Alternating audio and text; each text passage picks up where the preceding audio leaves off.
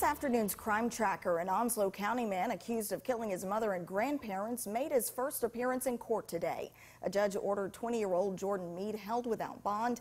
The Jacksonville man is facing murder and weapons charges. 9 News Side's Camila Barco joins us live from the sheriff's office. Camila, you spoke with investigators and neighbors. What are they saying about this case?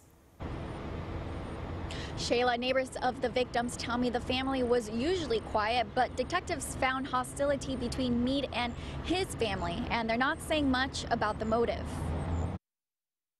The neighborhood is great. People keep to themselves. Mimi Hess has lived on Birchwood Lane for more than 2 decades, but last week the unexpected happened. Unbelievable that it was just so close to where I live. Hess found crime scene tape and deputies around her neighbors' homes Friday morning. She then learned 3 people were dead. Seeing the detectives come in and out of the house all day long was just like, wow, is this real? Deputies say Jacqueline Meade and Geraldine and Emmett Hawks were killed by 20-year-old Jordan Meade, the victim's son and grandson. As we work for the victim, who are now deceased. We did a very thorough criminal investigation. Onslow County Sheriff Hans Miller says the investigation began in Burlington. That's where police found Emmett Hawks' abandoned car. Onslow County deputies went to check on Hawks in Jacksonville.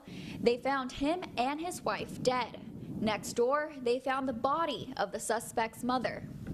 It was a very unfortunate incident, as all homicides are. Burlington police caught up with Jordan Meade at a grocery store. He is now in the Onslow County Jail awaiting his next court hearing. Neighbors like Hess are only left with memories of the family. Just really sad, you know, that people get so frustrated that all they could do is just let out their anger in that sort of way.